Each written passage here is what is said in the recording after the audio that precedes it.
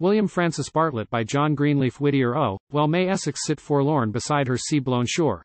Her well-beloved, her noblest born, is hers in life no more. No lapse of years can render less her memory's sacred claim. No fountain of forgetfulness can wet the lips of fame. A grief alike to wound and heal, a thought to soothe. And pain, the sad, sweet pride that mothers feel to her must still remain. Good men and true she has not lacked, and brave men yet shall be. The perfect flower, the crowning fact, of all her years was he.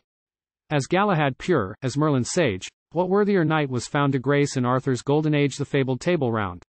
A voice, the bottle's trumpet-note, to welcome and restore. A hand, that all unwilling smote, to heal and build once more. A soul of fire, a tender heart too warm for hate. He knew the generous victor's graceful part to sheathe the sword he drew.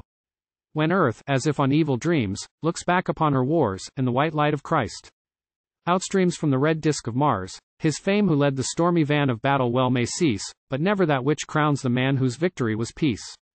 Mourn, Essex, on thy sea-blown shore thy beautiful and brave, whose failing hand the olive bore, whose dying lips forgave. Let age lament the youthful chief, and tender eyes be dim. The tears are more of joy than grief that fall for one like him.